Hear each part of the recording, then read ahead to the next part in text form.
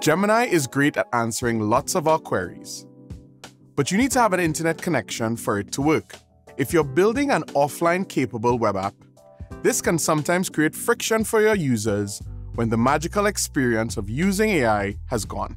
So here at Firebase, we decided to improve upon our existing AI APIs and introduce a hybrid AI API. This new API allows you to work with both an on-device model provided within the Chrome browser and a cloud-based model.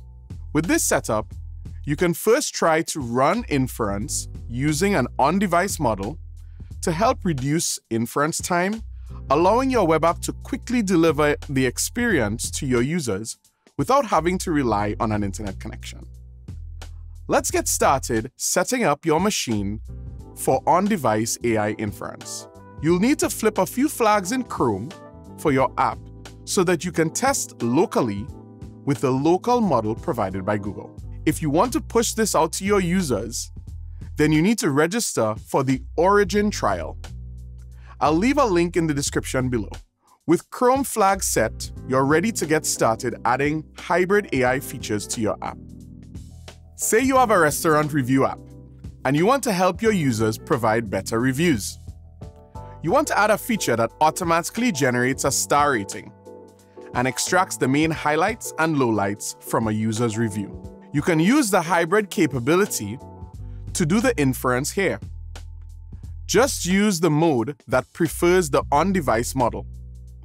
And then, if the on-device model isn't available, like when the user is on a different browser, or the on-device model needs to be downloaded, the SDK will automatically route the request to the cloud-hosted model as a fallback. This gives your users a seamless experience to switch between executing locally and on the cloud without changing their in-app experience all that much. By using the Prefer on-device mode, we can also minimize the monetary amount we spend on inference from the larger models for these smaller tasks. By using the built-in Chrome model, you also avoid the costs of transferring a bespoke model and preparing it yourself for inference. Now that you have your model preference set up, you'll want to set some parameters for inference. In the configuration settings for Get Generative Model, you can configure two more objects.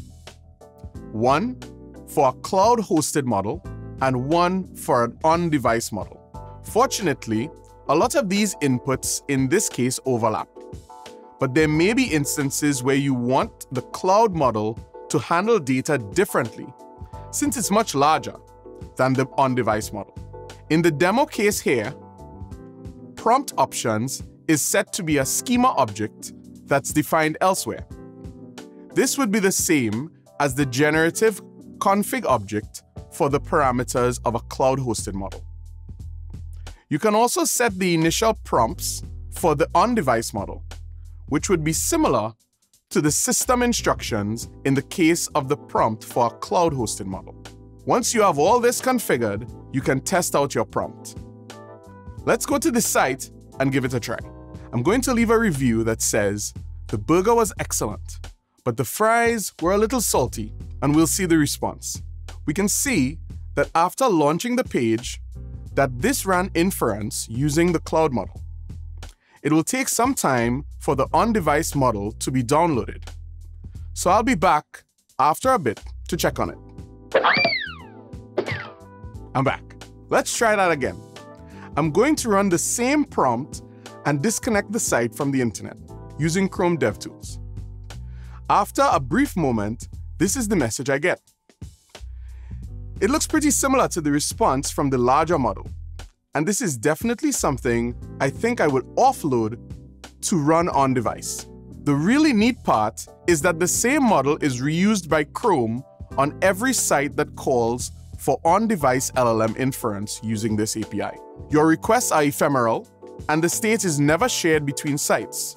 So ultimately, you really only need to wait for one site to download the on-device LLM before other sites can use it. That was a brief overview of the hybrid AI SDK from Firebase. now in the experimental phase. We're in the early stages of this capability, and we're always looking for feedback on the hybrid AI SDK experience. Visit the links in the description to give feedback directly to the team. I'm Arthur Thompson. Let me know what you're using for local inference below.